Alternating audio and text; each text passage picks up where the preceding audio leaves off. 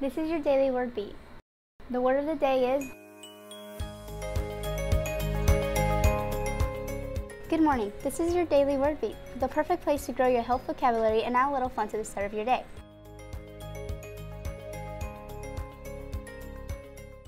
I'm Alexa Tinajero from Rosewood Middle School. We are here at Wayne UNC Healthcare to celebrate Health Literacy Month and to learn more about our hospital and the people who work here. Thanks for joining us today, Mr. Daniel. It's my pleasure. I'm glad to be here. Can you tell us about what you do here at the hospital? I am an access control coordinator, so I make the badges for all of the employees that are here, and I make sure that they get where they need to go. What's your favorite part about what you do? My favorite part is meeting all of the staff that work here and just helping solve their problems so that they can get the job done that they need to do, me included. Well, thank you for taking the time to join us this morning. It's my pleasure. Mr. Daniel will be helping us introduce the word of the day.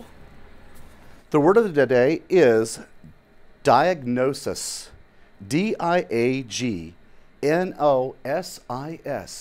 Diagnosis. Diagnosis is the identification of a condition, disease, disorder, or problem by systematic analysis of a person's medical history, examination of the signs or symptoms, review of test results, and investigation of probable causes. Is there anything you would like to add about diagnosis?